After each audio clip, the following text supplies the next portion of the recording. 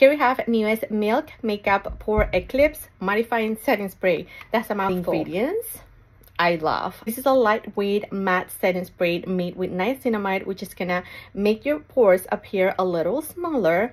It has lentil extract to lock on makeup, control shine, and blur pores. It also has Bakuchiol, which I hope I'm saying right, which is an alternative to retinol, which is gonna help smooth the skin. Give me that to me. So as you can see, we have a glowy base going on. Shade and Illuminate by Tom Ford. It's my base. And this bottle is cute. I love the nozzle. Let's try this out.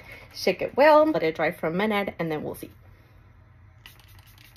So this is it. It's all said and done. I don't feel like it particularly absorbed the oils. I wasn't oily, but I was very glowy. I don't think it did, but it looks pretty smooth. I kind of like it. I'll be testing this out. Come back or check out my comments and I'll let you know how it worked. But so far, so good.